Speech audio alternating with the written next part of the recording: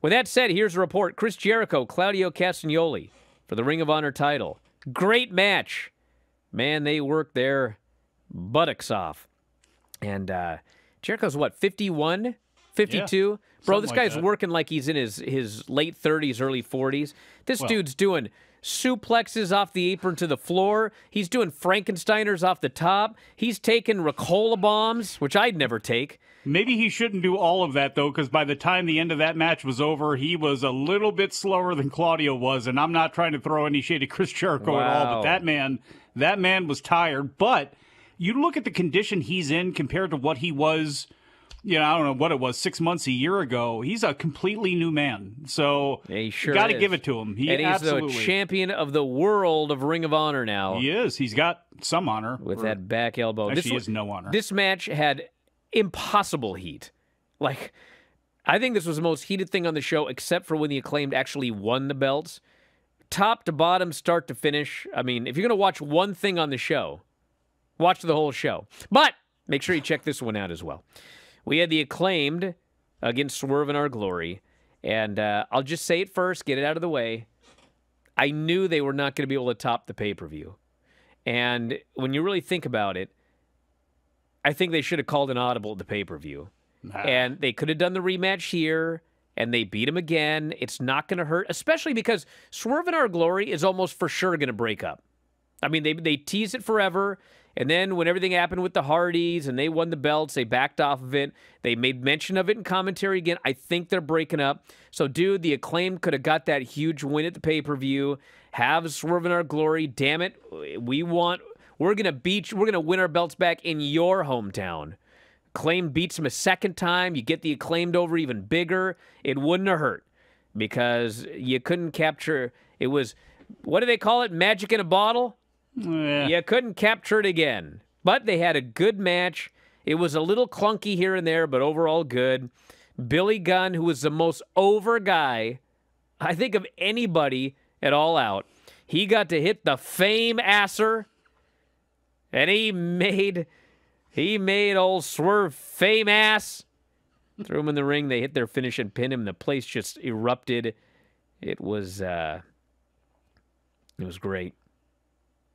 There was a line. I can't remember the exact line by Excalibur, but they did the scissor me daddy ass, and then they went for the big move. And I forget the word he used, but Excalibur immediately said something like, "They erupted." I was like, there's no way that was an accident.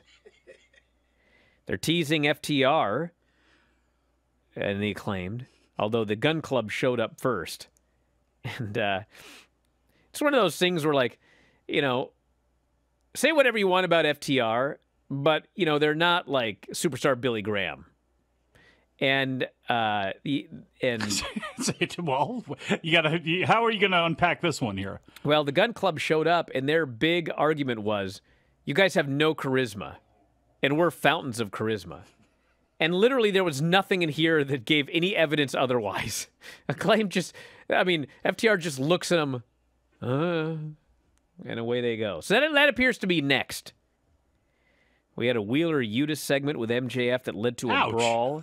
Ouch. What? Just because, I don't know if FTR's got no charisma. It's just when you're standing there with the guns, I mean, look at their father, for heaven's sakes. Not everybody can have, just a ridiculous overflowing amount of charisma, for heaven's sakes. Look at Keith Lee standing next to Swerve. Swerve can suck all the air out of the room if he wanted to. Listen, FTR are unbelievably fantastic tag team wrestlers. But Andrew here, who I think was being sarcastic about 97, but I'm holding him to it. He says they got geeked by the Ass Boys. Oh. And if you watch the segment, there's no way to watch the segment and not go, they got geeked by the Ass Boys. Am I wrong? Well, I'm not wrong. You're probably not wrong, but not good for the Ass Boys, because once you get in there, your charisma can't do anything if somebody's got your leg behind your ear and choking you out at the same time. So you know about that. You remember when they were in Buffalo or whatever last week, and MJF was super over, and I said they're in New York, and it was like, oh, it may as well be six continents away from Long Island. Well, here they are in New York still, and MJF is over like a god, and he's doing everything in his power to get booed, and somehow he finally got booed there at the end. Gets in a brawl with Wheeler Yuta, and they get separated and everything like that. But let's just see what happens when they're not in the state of New York. Granted, he's probably going to still be over, but once they get out of the state of New York, let's find out if New York is in fact New York, or if some of New York doesn't count as New York. Well, I mean, come on now. Crying out loud, Drew McIntyre did a show in Wales, and they said he was a hometown guy. Doesn't make it right, okay? And look, this is just going to be something they have to deal with everywhere with MJF. It's going to be on him to turn the crowd against him, because no matter where he goes, I don't care if it's in Yonkers, I don't care if it's in Yakima, Washington, it doesn't matter. You're probably right. You're probably right. Coming out. But let's find out when they go to North Carolina what kind of response this guy gets. Maybe it'll be different. And if it is, I'm really going to go off. Diamante. Poor Diamante. So, well, she's got Tasha. I guess it's not that bad, but... So they do a segment with Diamante, and I'm sure that many of our listeners here know who Trina, the rapper, is, okay? But there are a lot of older folks watching this show. No, don't there do are. it. There are. No, you are the same age as I do. Hey, Dom, during the next break, make sure that you have the Slip and Slide All-Stars on there, okay? Listen to me. Take it to the house. There's a lot of boomers watching the show. And when they do a segment backstage and Diamante reveals the original OG from the one whatever. 305. 305. And she turns, and there's a woman there, and she goes, Trina. And that was it. I was like, this is going to be an interesting segment. Because there's going to be a portion of the audience that are marking out, and then there's going to be a segment of the audience that are like, who in God's name is Trina? And by the way, you're going to hear more about Trina on Friday, but I can't say any more. Mm-hmm. Pac beat Orange Cassidy. It's all right. It wasn't a great match, but they worked hard, and old Orange got his bell rung by the ring bell hammer. He got his pulp squeezed out, pinned. I liked it, but, you know, it was not as good as the first one they had together that everyone was blown away by.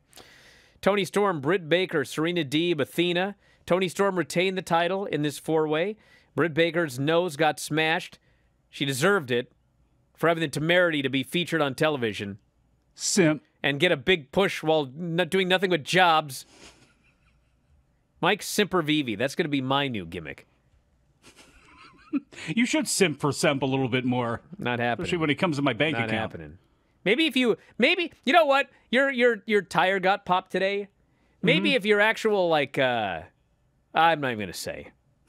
You know, if I was further. not That was doing too much this even show, for me. then it wouldn't have got popped. That's the whole thing. John Moxley and Bryan Danielson was the main event, and you could tell they were a little bit rushed, especially at the end when they were like off the air in an instant. But I've said it before. Moxley, Danielson, Jericho. These three men are like, we're just going to go out and we're going to come up with a couple of spots and we're just going to call the rest of them in the ring and beat the absolute piss out of each other. And that's what they did here. And this finish where Moxley catches him in a choke. You know, this John Moxley was there when I faced Filthy Tom Lawler in that mixed tag. Yes. And I can't help but notice a lot of things I've been seeing lately from him. The chops. The fact that he put on a rear naked choke, much like I did. And exactly like Tom did, Bryan Danielson had a backward roll, or Filthy backward rolled his way out. Danielson also, but since Moxley had watched my match, he knew. Oh, listen to this. He knew that when that guy backward rolls out, you got to go with him, and he did. Guy with bad technique here. He got his talking about somebody else. Are you? I hope your other tire gets popped. But anyway, he held on like I should have, and he flattened him out. He choked him unconscious, and he won.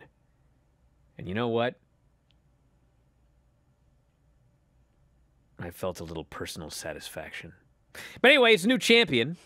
He is now a 4-time champion, although it was made clear. But it's weird because AEW, here's the thing, everybody. When he came out, they listed him as a 3-time champion, but he's only a 2-time champion, unless you count the interim championship as a championship.